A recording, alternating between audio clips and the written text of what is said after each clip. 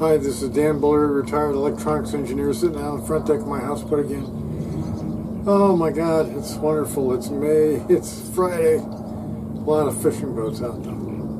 I wanted to talk about some really interesting stuff. Back in October, I was asking you to go investigate, back when I didn't have as much hair, notice it's coming back, to investigate doing a new law of physics, the fall off of the harmonics, and I came up with a solution, but guess what? It's just a Fourier transform. I came up with it in my sleep, you know, it's a Fourier transform. And, you know, okay, kudos to me for coming up with the Fourier transform without knowing how calculus works. But it's pointless to even think about it because you need calculus to do this. You absolutely need calculus. Now, I'm sort of kidding there. I know how calculus works, but I've never been to calculus school. I don't know about calculus, but, you know, I can do calculus. So I've invented things in calculus. So, don't bother. You know, it's like, here's how it works. Okay, law 3 can really be summed up by saying this, okay? The harmonics are the vector sum of all the distortions in the sine wave. Vector sum. So, some are positive, some are negative, some are 90 degrees, some are 180 or 270. That's why if you get clipping on both the positive peak and the negative peak, one direction cancels the other direction, and you don't get any even harmonics at all. And so that's why they look so crazy, and just get used to it, you know. So harmonics are the vector sum of the Bullard harmonic solution for every angle in the wave. Every angle in the wave. It's just that way, you know, it's just that way. And I don't think you're going to find a simple solution. If the distortion is very wide, then the lower harmonics get bigger because they're the sum of all the lower harmonics that keep getting boosted up and boosted up and boosted up.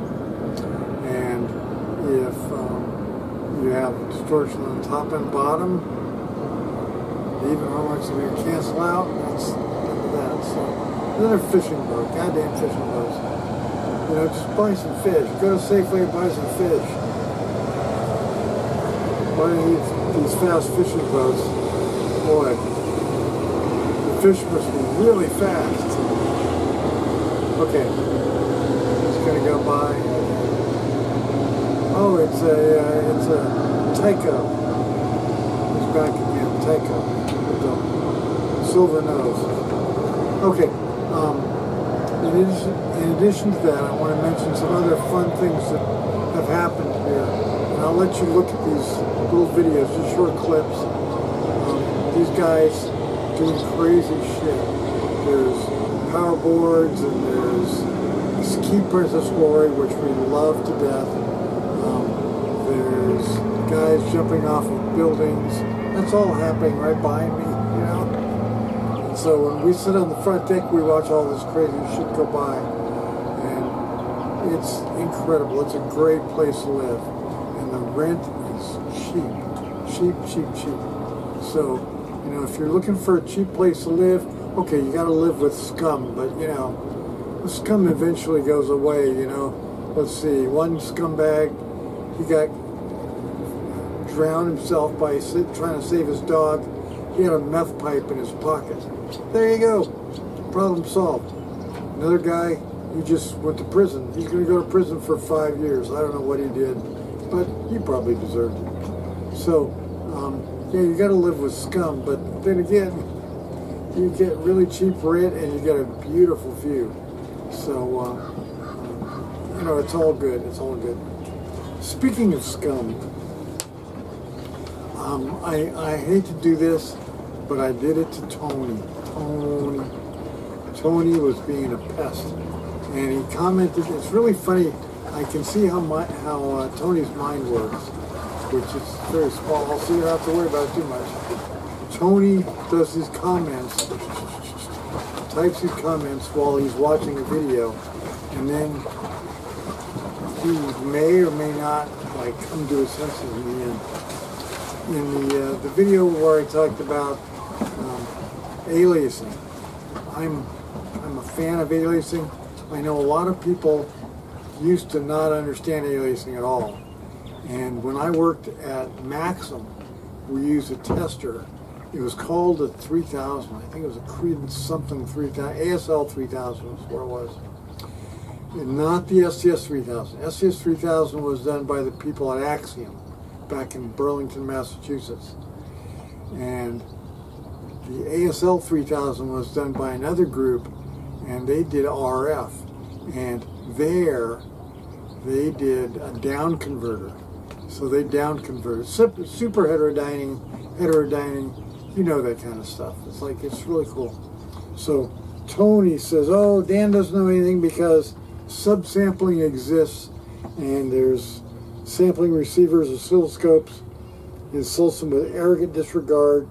There's superhet, there's RX and spectrum analyzers, down convert with linear mixers, blah, blah, blah, can down convert.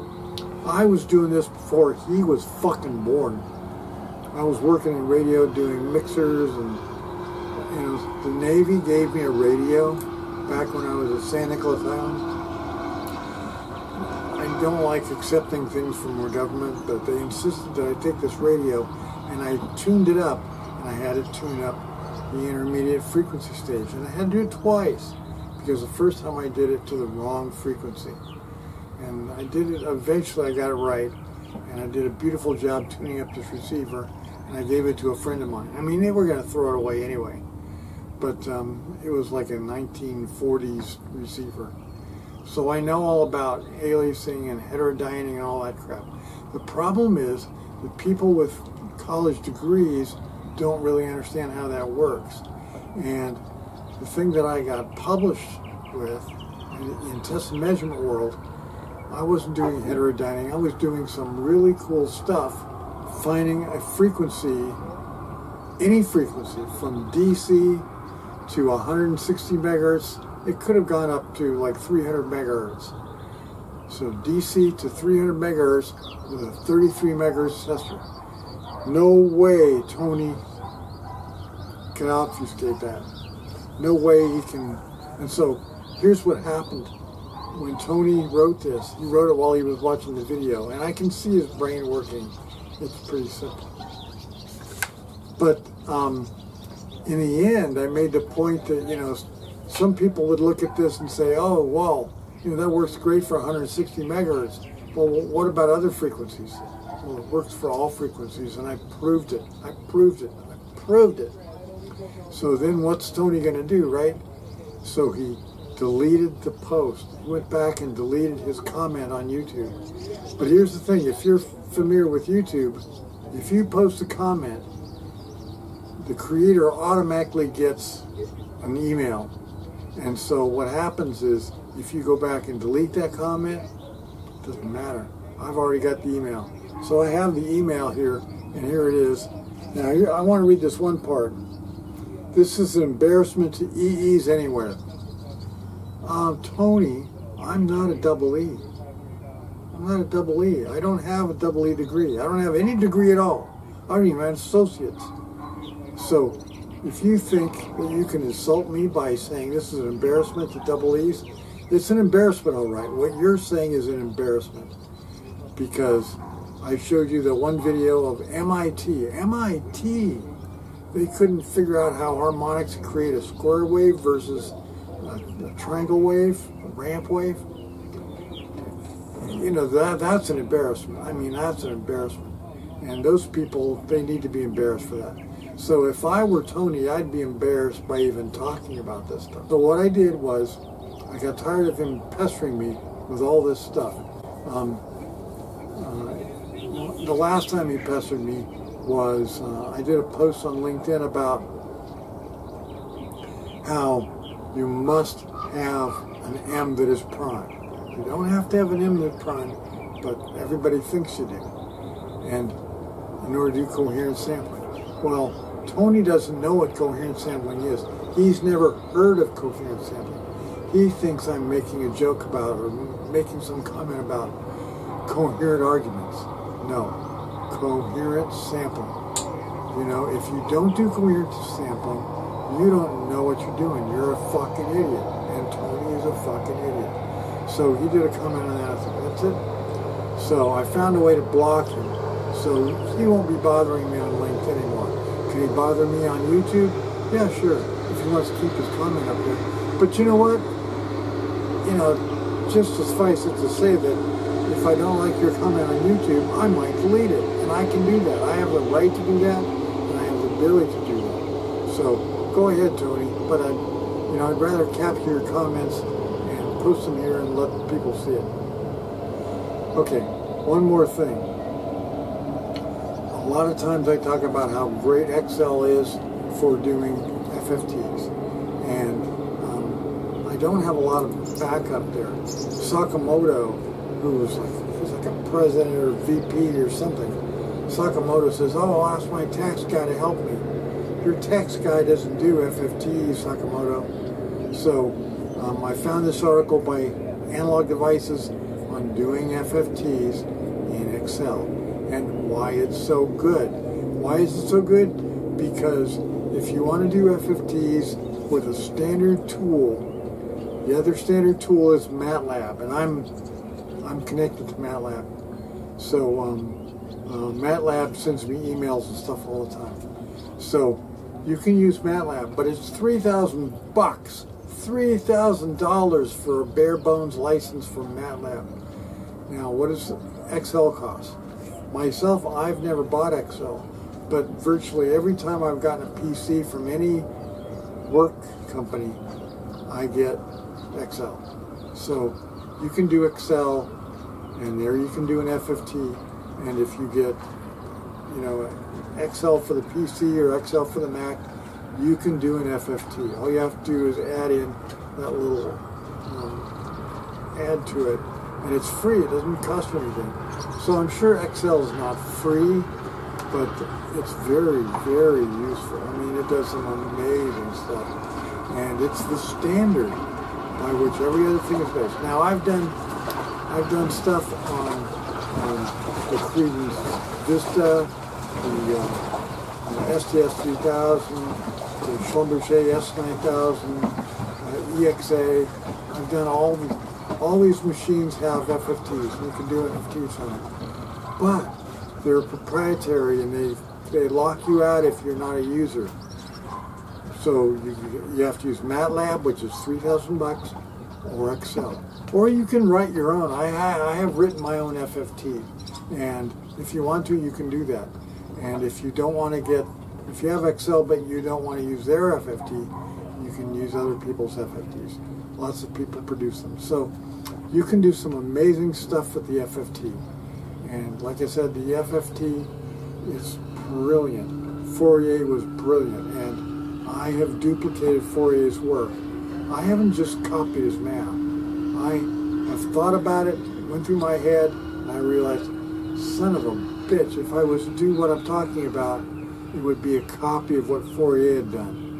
And the polar harmonic solution is not that different from half of a Fourier transform.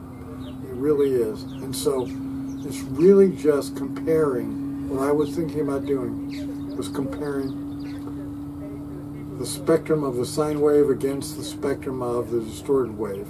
That's sine and cosine. It turns out I'd be replicating Fourier.